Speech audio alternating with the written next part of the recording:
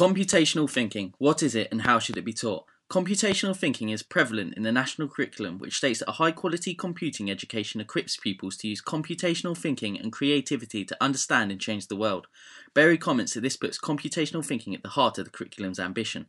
So what is it? To address misconceptions, computational thinking is not thinking like a computer or thinking like a computer scientist. Moreover, computational thinking is the process by which we use our knowledge of what computers can do in order for them to help us solve problems. Barefoot Computing adds that this computational thinking is learning to think in ways which allow us as humans to solve problems more effectively and, when appropriate, use computers to help us do so. Brennan and Resnick explain that this is not much of a simple term. Google's definition comprises of 4 elements: decomposition, pattern recognition, abstraction, algorithm design, and debugging. Teachers could argue that these terms are too complicated to be used in the primary school. However, development of vocabulary is essential in all subject areas, and as Berry highlights, phrases like split-valve digraph are used in reception, so I-word words such as algorithm pose a problem.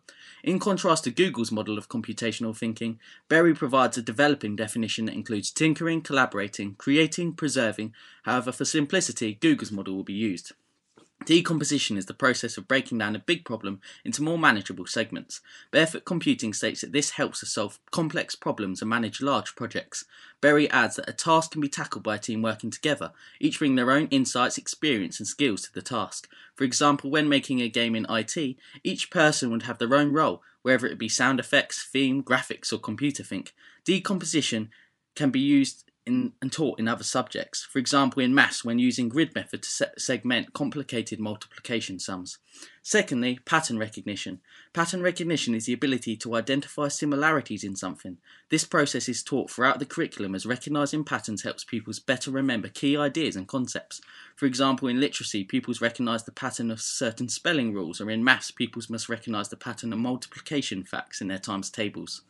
Abstraction. Abstraction is about understanding what you really need and what you can leave out. Barr and Stevenson describe it as simplifying from the concrete to the general. Solutions are developed. Learning abstraction is a vital concept as often pupils must simplify their work for better outcomes.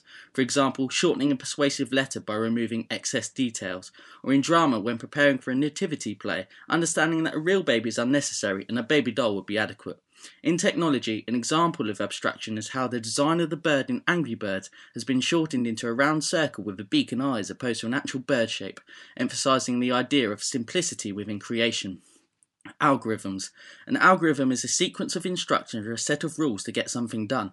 Teaching algorithms doesn't have to be confined to computing. Algorithms are present in everyday life, school routine, following a recipe.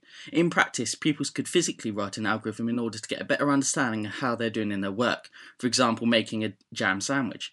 Berry argues that this non-computing method makes it far easier for them to get feedback from you or their peers on their algorithms before implementing these as code on their computers.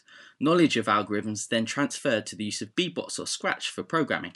Lastly, debugging, the process of correcting errors in the programming. Correcting and learning from mistakes is an essential component in all learning, whether it be spell checking in literacy or correcting an error in a painting. All these aspects comprise to make computational thinking. From the evidence above, it is clear that computational thinking should be taught across the curriculum because of its implications for not only an understanding of computing, but an understanding of all logical reasoning and problem solving. Barr and Stevenson emphasised this by stating that the power of computational thinking is that it applies to every other type of reasoning. In addition, computational thinking requires pupils to think both creatively and critically. In future practice, I would link creativity and computational thinking together by using programming software such as Scratch and introducing large IT projects to be worked on in groups. Ultimately, the ambition is to understand what the computer can do for us and how we can use this criteria for our own creations and problem solving in day-to-day life.